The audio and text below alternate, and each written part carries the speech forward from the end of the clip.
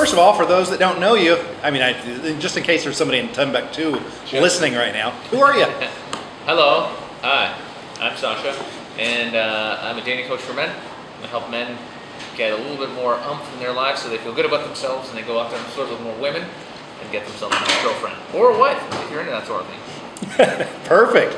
So we're talking a little bit about self-defense and such, and I'm a gun guy, and I'm just wondering, do you have any ideas for how somebody might de-escalate the situation so you don't have to use your fists or a gun or something like that?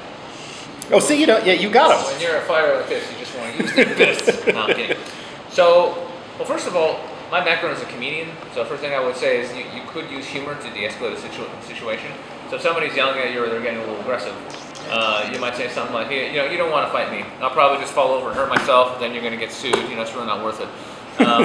So really just making fun of the whole situation.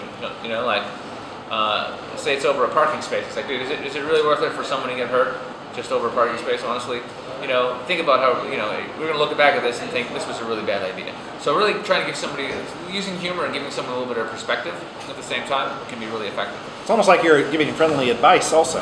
Yeah, absolutely. Also, just, a lot of people argue because they don't want to admit that they're wrong or they don't want to let the other person win. But if you put your ego on the side, let the other person win. Just say, hey, you know what, you're right. You're right. Let them have whatever they want. Because, when you look back on it, sure, you're in that moment, you're heated about it, you're pissed off, but actually a year later, it wouldn't have mattered at all. So just let them be right. Let them have whatever it is that they want. And just accept that you're helping somebody and you're actually doing a good deed. You know what I mean? So let them win. Everyone's obsessed with, I have to win, I'm right. It doesn't matter if you're right. It's not worth getting into a fight or getting stabbed or having to shoot someone or being shot. So just let them have whatever it is that they want. And accept that you're actually taking the higher ground by being able to remove your ego and actually, to do that. Right, so if you can safely walk away from it and maybe even make a friend out of it, share a smile.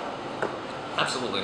And not only, another thing I would say is, what I've noticed is most people are really lazy in life and they're not going to chase you. So really, if it's coming down to it, I've done this before. I've actually said to someone, hey, you know what? Hang on 1 second. I'll be right back and I'll just leave. I like it. Yeah, I'll just leave. I like it. And they're like, just as you're getting into it, it's like, hang on a second.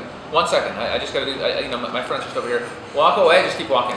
Keep walking, and then if they start following you, just start running, and then no one is going to chase you because people are lazy. No one is going to chase you. So it'd be weird to just start running in the moment, but if you say, hang on 1 second, you can almost actually act like you're just going for your phone, like your phone's ringing. So you can just go, hang on 1 second, and you literally go for your phone and just take a couple steps like you're just going on your phone and just keep walking away. Don't come back. And that's it. So what are they going to do? They're going to run after you? They're going to run after you. Nobody can be bothered. Not worth the effort. And one last thing I would say is point out that you're not actually their enemy and that you're actually on the same side as them. Because a lot of people, they get aggressive because they think they see you as their opponent. But you actually say, you know what, I'm actually on your side. If I was in your situation, I would think the exact same thing. However, here's actually what I meant, or here's actually what happened. But we're actually on the same side. We're not enemies. There's no reason for us to be enemies.